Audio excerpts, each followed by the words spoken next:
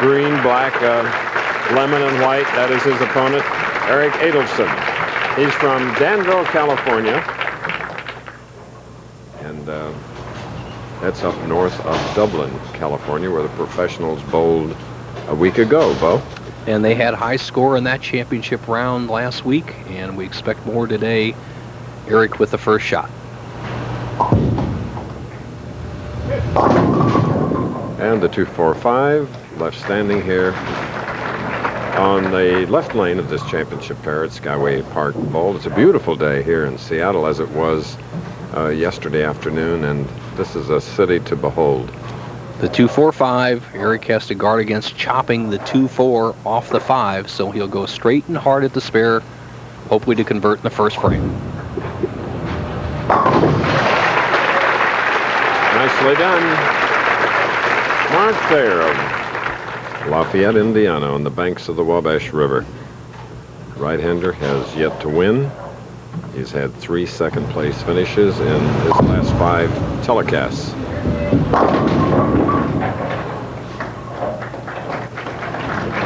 So, like his doubles partner, our tournament leader, Dave DeEntremont, they both would like to get away from second place and win.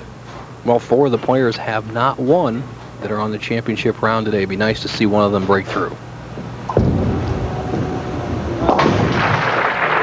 Mark Thayer, he's 34 years old with a new crew haircut.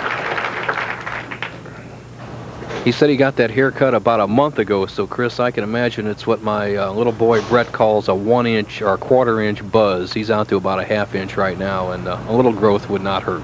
They may have been shearing the sheep back in Lafayette. He got caught. But better still, his wife Kathy supposedly gave him the haircut, and as pretty as she is, you would stand still, wouldn't you? Eric has never before bowled on a TV round, even in regional tournaments. Most of the players have bowled some TV experience. Never before for Eric. Sliding by, leaving the 2-pin. Sort of like disbelief. Well, you see his style, a 5-step delivery. He is really in good positions. Watch how he kind of cups that wrist on the backswing. Really nice shape here. Good pivot step. Look at everything going straight forward. Driving through, just doesn't quite get the lift on the ball. Thumb kind of sliding out, left the easy spare of the 2.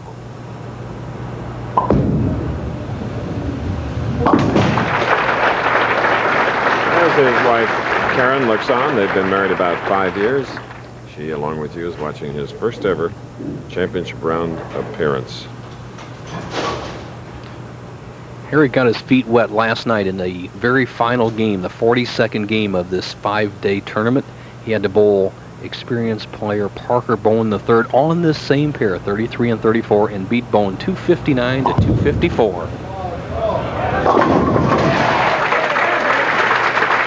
Rod and Dave Pardee, co-proprietors here, have hosted the professional bowler since 1987.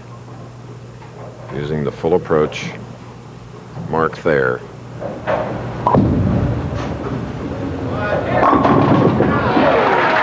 So with that double, it's an 11-pin lead by the Hoosier.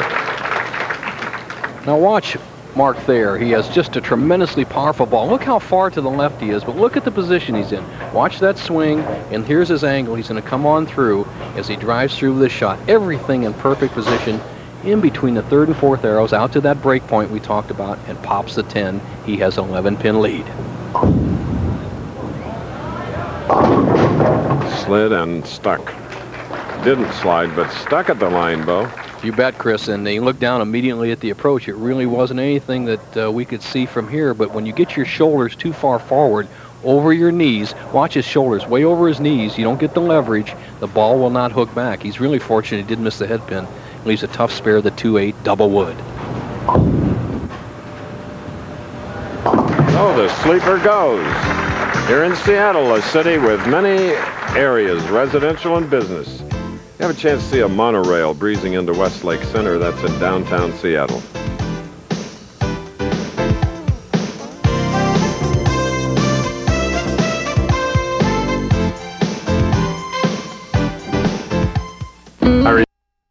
very first game in the PBA Seattle Open. This is Eric Adolphson of Danville, California, going against Indiana's Mark Thayer.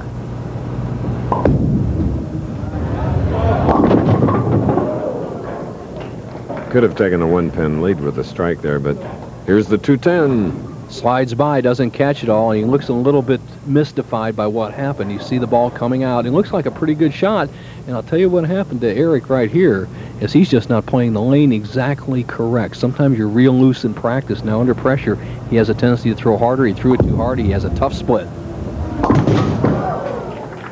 Eric, with one regional title, has an open frame. Eric gives us some personal history and shares his hopes for the future. Well, I bowled a lot of junior tournaments in the Northern California area. They have a real good junior scratch program.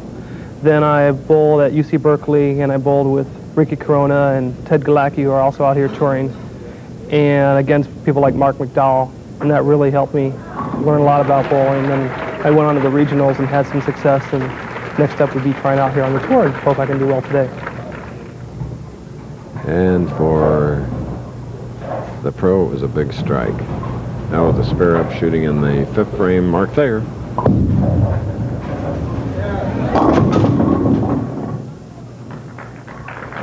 Ball didn't come up, leading the 2. Same championship pair we used in 1991. The players averaged more than 225 as you see the ball coming towards the pit area.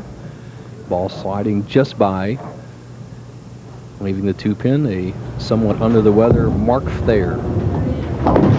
Now I asked him when I first saw him today how he felt, and he said, terrible. Head cold, chest cold.